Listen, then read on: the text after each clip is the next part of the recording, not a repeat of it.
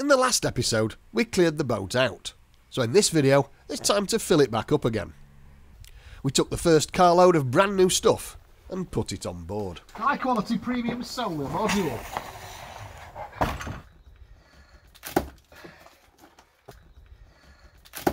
It's always exciting opening new toys.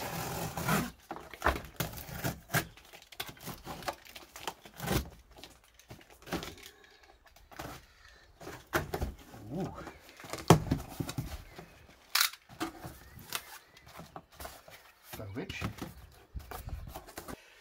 A little bit bigger and a little bit heavier than I kind of thought it would be. So mounting it is the big challenge we have here. And so we've got to do some modifications to the cupboard to make sure that we've got a really solid base for this to sit on, and all the other components that are going to go in here as well. But before we did that, I needed to cut an inspection hole in both the fuel and water tanks, so we had access to have a look inside and clean out if necessary. Sending a camera down into the water tank, you can see what 50 years has done to the inside. The tank is very difficult to access and is fiberglassed into the structure of the boat, so we won't be putting drinking water in here. Instead, we'll be installing a new plastic one somewhere else on the boat. The tank's dealt with then, I could get back to the electrical cupboard and mix some epoxy resin up to glue a series of battens to the fiberglass wall of the boat, which would support the electrical equipment.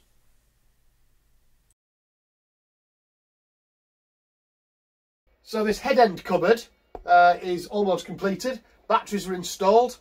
We've got the inverter charger, DC battery to battery charger for the engine alternator, although we haven't got an engine at the moment, and we've got the solar charger in.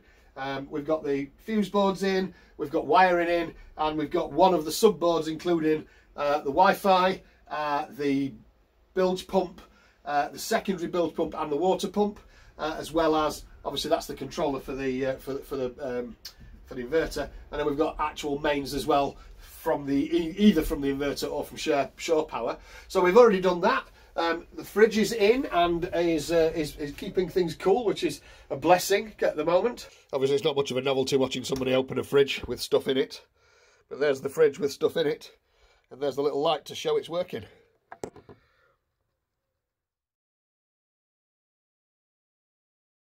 Another thing that we've done is we've removed the steering wheel here, and we've actually, if I take this to pieces,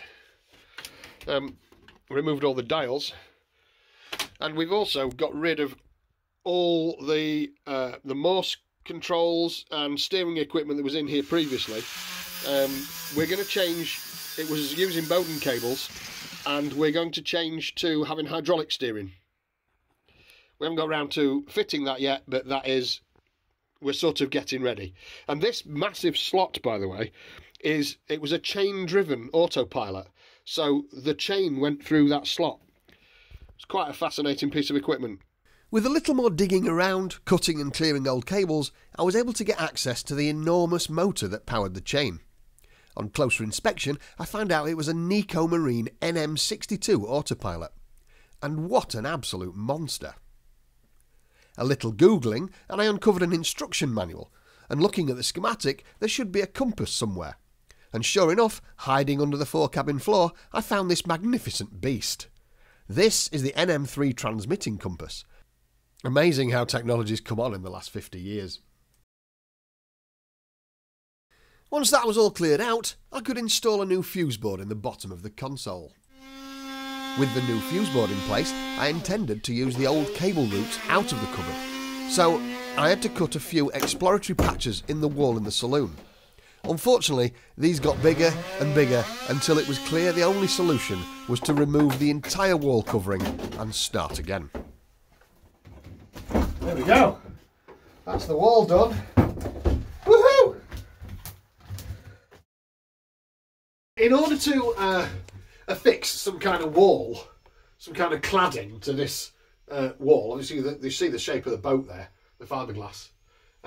What we've got to do is we've got to add some battens, and what I've done in order to get that ready is we've got some bits of stick, and we're going to make those.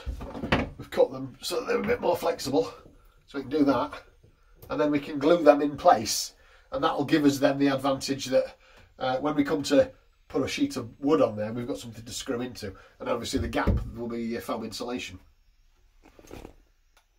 I'm using an impact adhesive for first fix to hold the batten in place immediately, and then I'll go round the edges with 2-part epoxy later on to give it strength. It's pretty much immediate according to the instructions. So ladle that all over there. Okay, and then it should just go in and on and stick.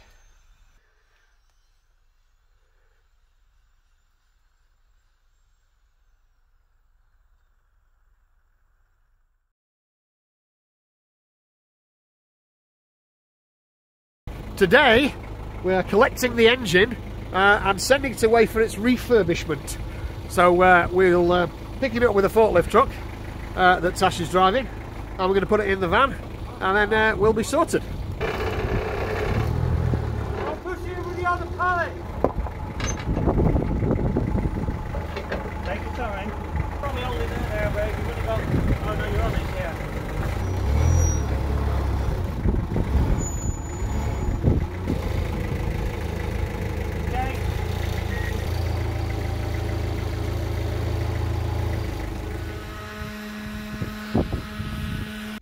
So that's the engine gone. What we've got to do now is go chase after it so that we can unload it at the other end. I hope you enjoyed the video. Please like and subscribe, and thanks for watching.